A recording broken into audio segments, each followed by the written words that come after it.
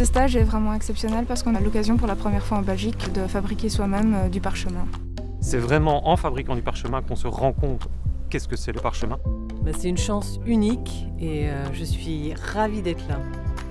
Expérience unique. Non, vraiment, en un mot, je ne sais pas dire. C'est plus physique que ça n'en a l'air.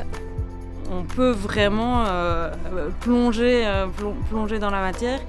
Et on se rend compte ici, on est vraiment dans une expérience de connaissances concrètes.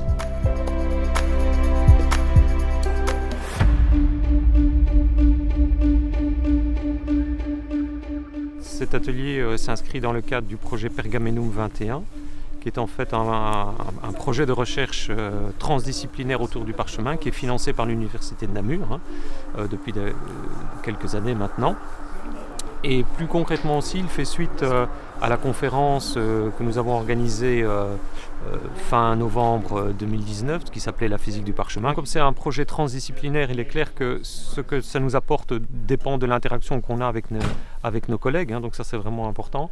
Alors maintenant, si je regarde d'un point de vue un peu plus disciplinaire, par exemple je prends l'exemple de la physique, ce qui nous intéresse c'est ce matériau parchemin, pouvoir le caractériser en termes de contraintes, ses propriétés optiques, etc. Alors pour ce qui est des historiens et des médiévistes en particulier, alors contrairement à l'image d'Épinal où on pense qu'on connaît tout sur la fabrication du parchemin, comment étaient assemblés les cahiers, etc., il y a encore beaucoup de points d'interrogation. Et donc là, ça leur permet de mieux comprendre comment finalement on construisait un livre, comment on sélectionnait les peaux sur base de quels critères, etc. Donc voilà un peu pour ce que apporte ce projet aux physiciens, aux historiens, et on peut décliner la même chose du point de vue de la chimie, du point de vue de la biologie, etc.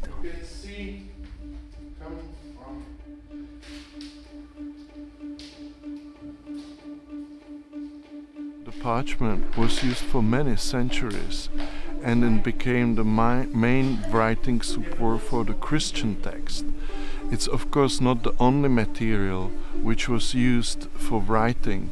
Before parchment we have papyrus, we have clay tablets, and after 15th century was parchment mostly replaced by the paper. If we study the parchment and the manuscript, we can actually learn a lot of information about the actual process of the parchment making. If we follow the traces of the tools and various imperfections, we can reconstruct some parts of the methods. That's the one point. The other thing is, of course, we can study the animals and find out what was the primary material for parchment, which of course changed in different historical periods, but also in different regions of Europe. This workshop is mostly to understand what you can see in the manuscript when you study parchment. But the best way how to learn it, that you make your own parchment and you see all your mistakes and various defects which you cause during the production, and then of course you can observe them in the manuscripts, as well as you can observe various animal parts, and that's the best way to do it by your own hands.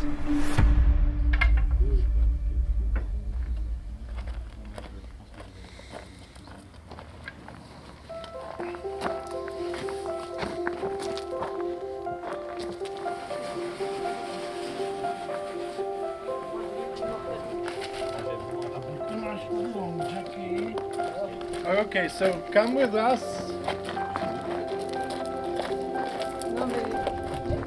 The manufacture of parchment involves many stages. Following the butchering, the skins of goats and sheep are collected in the slaughterhouse.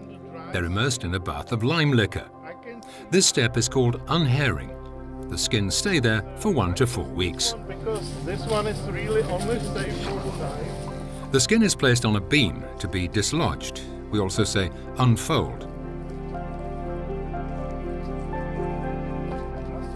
The hairs are removed by hand or with a blunt-edged knife to obtain a smooth surface called the grain surface. As the knife does not cut, there's no risk of tearing the skin, but you must not go too far and risk damaging it on the surface. So you have to squeeze just enough, but not too much. The skin is then turned over to the epidermis side, the flesh surface, for the fleshing step. A sharpened knife is used. We remove all the remaining residues, flesh, muscle and fat. You should know that the skin is very greasy. This is a time-consuming operation. You have to be extremely careful and meticulous. All the small pieces of flesh and residues are removed here in order to avoid defects, which could interfere with the writing on the parchment. Before being attached to a rectangular wooden frame, the skin is rinsed or washed in clean water, then spread out.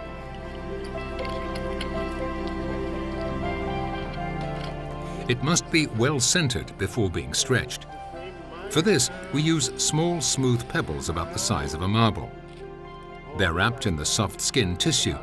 It is in some way imprisoned by making a slip knot with a cord. And then really make sure.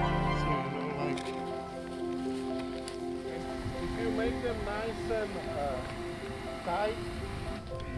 Now you're doing well, both. The idea is to stretch the skin first on the north, south, east, west axes and then on the 4 angles, so that it is evenly stretched and takes the flattest possible shape. The tension of the strings must be strong enough. We must think of the future parchment.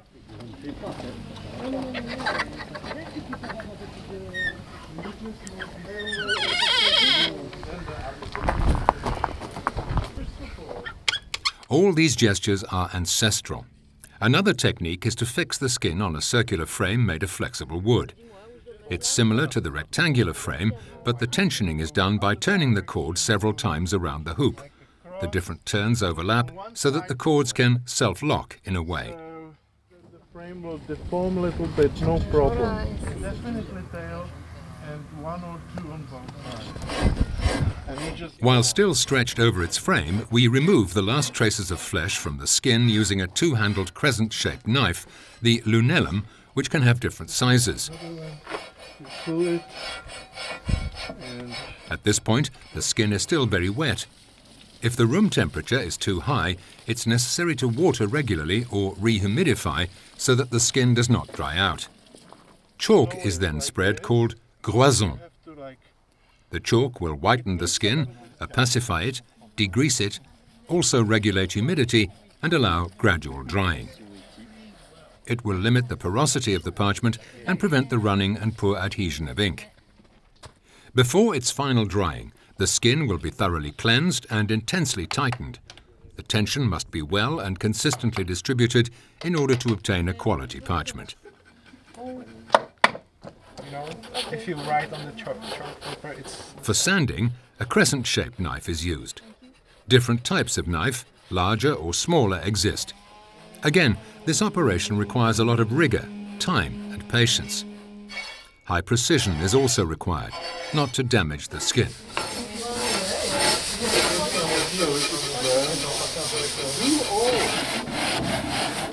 Natural pumice is also used. Sanding is also very important.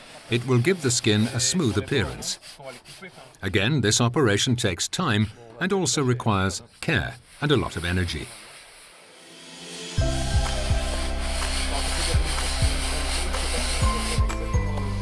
Can we do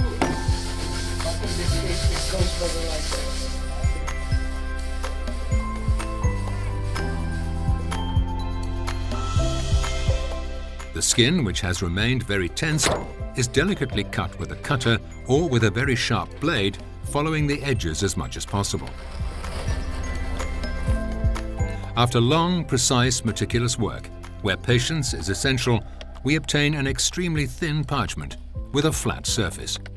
And to think that the oldest are over 2,000 years old and still remain the best preserved writing media we have known to date.